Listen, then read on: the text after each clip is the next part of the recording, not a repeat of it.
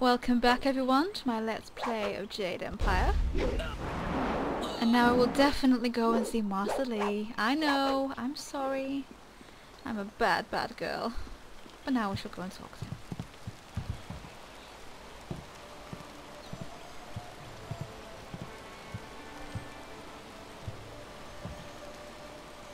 Ah, there you are, my student. I watched your bout against Jingwu with great pride. You have gained almost all you can from the practice arena. You are my best pupil, though you came to me an orphan. I have tried to prepare you for the responsibility your skills will bring. Have you given thought to your future?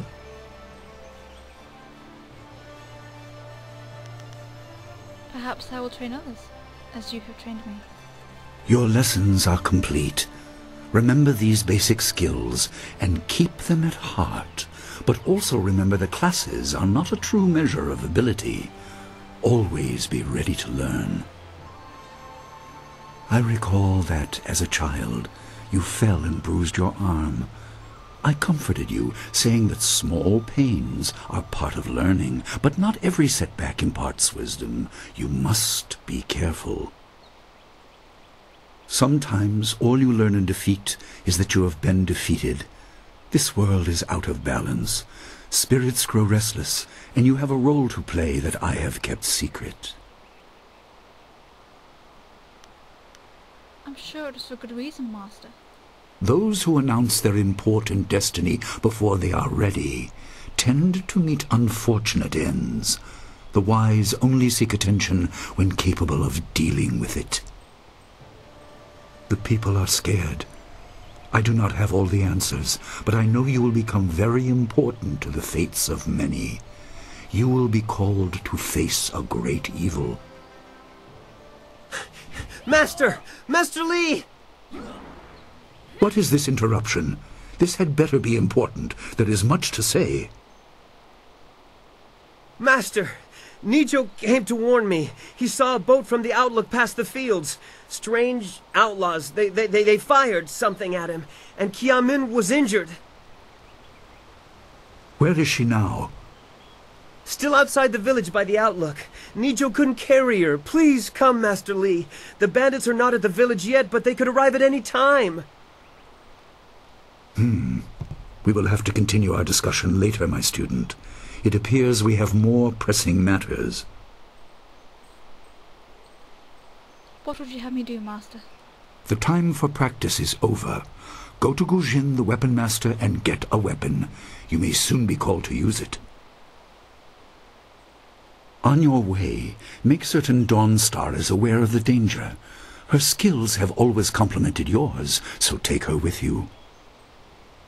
Prepare yourself for a potential attack while I tend to my fallen student. I will return as soon as I can. We will continue our discussion when the threat is over. I will do as you ask. Good. The time comes when you will know all you need to. For now, keep the basics at heart.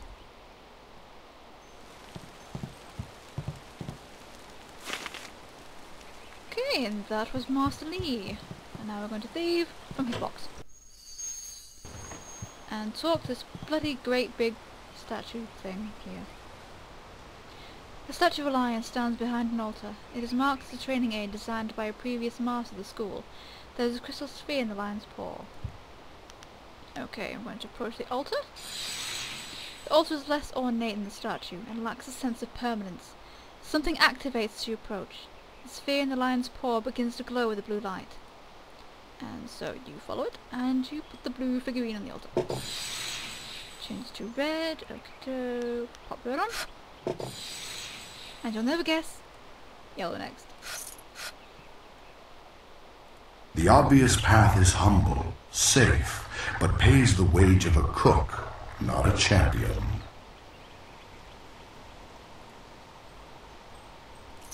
Okay. So now we go. Run past the Tai Chi folks. I love this game so much, it's so beautiful. Okay, run over here. To the tomb. This grave appears to be dedicated to the old master, a former instructor of the school. It is a humble tribute, not even bearing his name. A small bowl sits beneath a stylized image of a lion, made to accept offerings of silver to speed the spirit of the departed to his rest. We're going to place a silver coin.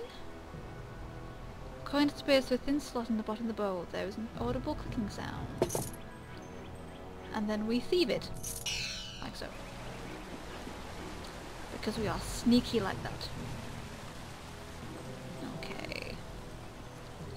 Fly back down here. Don't mind me, guys. I'll just run around like a complete idiot.